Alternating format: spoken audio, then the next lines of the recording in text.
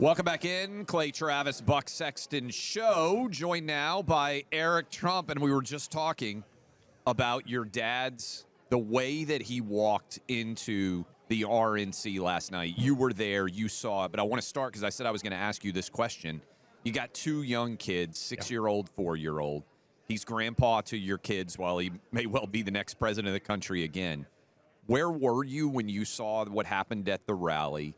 What was your reaction, and what has your dad been? We had him on the show Friday. Sure. He was fantastic. But what has he been like so that you've seen him in the last 72 hours, basically, since that happened? Yeah, well, I was sitting there watching it with my kids on the couch. Wow. And, the shots broke. I'm a shooter. I know that sounded very, very well, and my heart sank, right? I mean, obviously, you see him go down. You see him grab his head. He goes down. And then, at that point, he's behind the stanchions, stanchions up front, which, are meant to take bullets. But obviously, they're coming in from high. All Secret Service agents, jump on him, and frankly, there's a good chance he was dead. It literally, it's divine intervention. Whatever we want to call it, right? I'm not a mushy guy, but it's, that bullet literally grazed his ear. It took off part of his ear. Like, you don't get closer to death than that in life. Had he not turned at the last second, he would have been dead. And so my heart sank. Obviously, he came up. There's blood all over the face, blood on the side of the, so. Again, we didn't know if he got hit in the torso. We didn't, know how he was doing. And then he put up his hand and he said, "Fight, fight, fight." And what was it like to see your dad in that moment?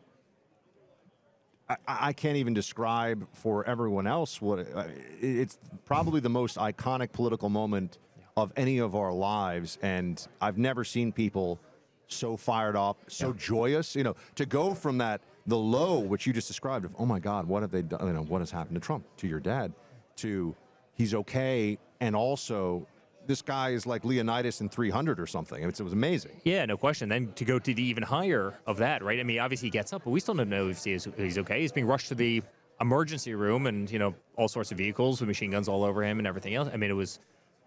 But then exactly 48 hours later, I was the delegate from Florida, who cast the deciding vote that made him the Republican nominee to president of the United States. And I looked at Laura last night, and I said, I don't think there's ever been kind of this dichotomy of two sides. I mean, getting punched in the stomach, thinking he was possibly dead on the ground with Secret Service agents lying on top of him, to obviously making him the Republican nominee, to then seeing him walk into the convention last night, the first time he's really been seen since that shooting.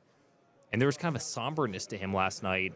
We think he walks with an aura of destiny. That's what we've been saying. That's what it feels like as an observer. I can't imagine what it's like being as close to it as you are, with your dad being the guy who is the guy. I've seen it time and time again over the last 8 years. It's the way that pendulum has shifted, right? I mean, every single time. There's no question that there's somebody's hand on him, and somebody's watching down and protecting him. But that was way too close, and it shouldn't have happened. It should have never happened. And listen, I give a lot of credit to the Secret Service agents on that stage, right? I mean, people are trying to take shots at everybody. I know those agents, and these are people who love him, adore him. The female in that in that picture that's become very famous, she was with me for 3 years when I had Secret Service.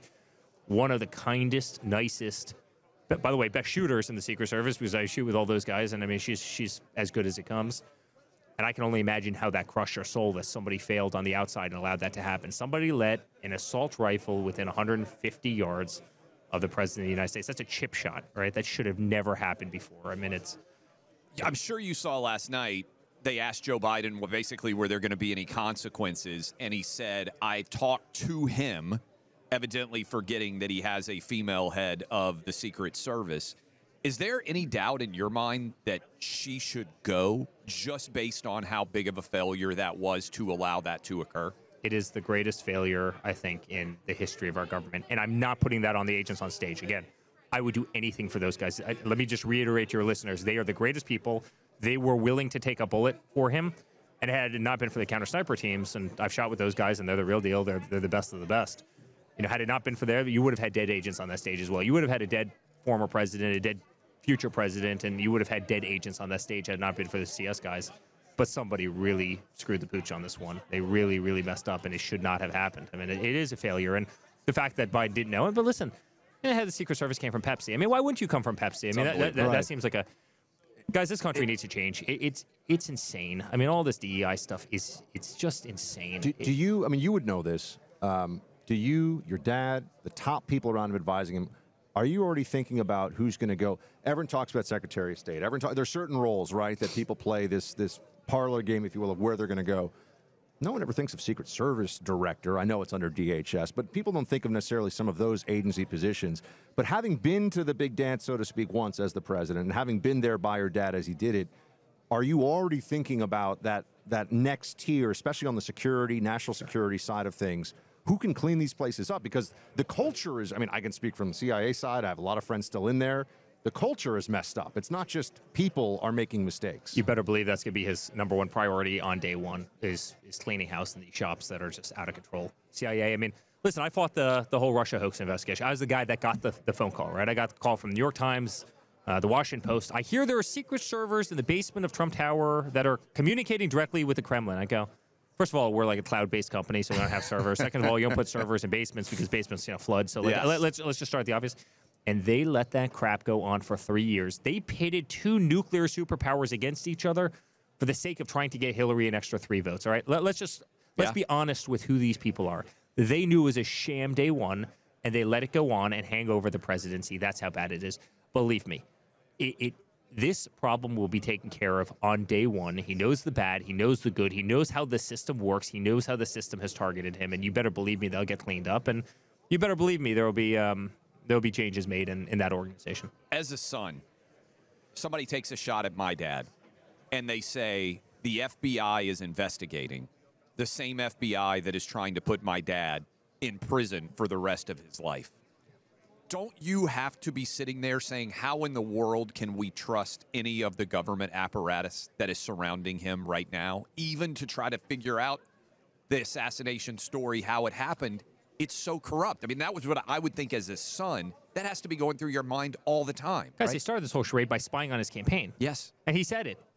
And then on 60 Minutes, they go, no, how do you have any proof? Because they're spying on my campaign. I'm telling you, they're spying on my campaign. And sure enough, they were obviously spying on his campaign. No, I don't have any trust, and neither does the country. And by the way, I've got a couple buddies who are FBI agents. The greatest people you'll ever meet in your entire life, right? I mean, this isn't the gun carriers. These aren't the people who are going after organized crime, right? These are the people on the top floor of those very fancy buildings that they sit in. It's no different than the Secret Service. The people that are actually carrying the guns and doing the job in the Secret Service, best people you'll ever meet. You go to the 8th floor in Washington, D.C., and I would say the exact opposite. I'm not actually sure if they have his best interest in mind, and that hurts my soul to say. I will protect the field agents. I mean, many of these guys are some of my closest friends. They would do anything for me. I did want to ask, since we're talking personnel, obviously the J.D. Vance announcement's a big deal. Some of us saw it coming many months ago. Predicted this. He's taking a lot of victory laps. Yes. Clay owes me a steak, and we're going to go out. You know that place in Miami where they have like the gold case and the smoke and whatever? You know what I mean? Expensive it's the most expensive. It's like he's they're trying just to find money on fire. It comes with a soul. All of it. The whole theatrics. That's where Clay's going to take me. We're going to have to put a little steak bib on me, the whole thing. It's going to be great. But J.D. Vance, we're very pleased about this. I thought it was a great pick. Clay thinks it's a good pick, and he's happy that it's gone down that way. There's some reporting out there that it came down to the wire, though. And now that the reveal has happened and it's clear and it's done and JD's the guy, they're saying that you and your brother, Don Jr., who we both know well, that you guys basically were like Team JD and a critical push at the end to make this happen. Can you confirm or deny that that's how this went down? Yeah, listen, I'm a guy who wants DJT to go with his gut. There's people I really liked, and all the people were immensely competent. They're great. They're great people. It's hard. Rubio had a little bit of the Florida problem, and it's kind of hard to have two people from the same state, obviously, but amazingly qualified as is the governor, obviously. But JD's great. The chemistry that those guys have is amazing. He's been his own success in business, as you guys know better than anybody. He's kind of quickly rose the political ladder. Very similar to my father, right? Yes. Massively successful in business, rose the political ladder. He's got a lot of fire. He's going to be incredible in the Rust Belt. He's incredibly well-respected. Awesome story. He's willing to go into enemy territory, and most Republicans aren't. All right? I mean, I just did all the CNNs and NBCs and everything else. And any Sunday show, he can do anything. You know what? Most people aren't. I am. Don is. He is. But most will try and camp out on the friendlies and kind of try and get their message out. We don't need that right now. We need somebody to really. Last question for you here as we finish. We got 1 minute. 1 minute here. You have a 6-year-old, a 4-year-old. Your dad as a grandfather is what kind of grandfather compared to what kind of dad he was? He's amazing. He showed up at my daughter's. It was grandfather, granddaughter day at school, and so no one knew he was coming. Obviously, the heads of the school did because of the Secret Service, and he shows up there, and my daughter just burst into tears, ran up to him, gave him the biggest hug. That's so awesome. And the video literally went viral. It's him holding this delicate little hand as a former president walking into kind of this grandfather's day, and it was amazing. He's an amazing grandfather. He's an amazing guy. I couldn't ask for a better father. And guys, frankly, I wouldn't take all the arrows that I did if he wasn't the greatest guy in the world. I will fight till the end of time for the man. He's done such a great job with our family. None of us have ever broken. None of us ever broke. I mean, do you see the difference between the Bidens and us? We do. We talk about it, actually.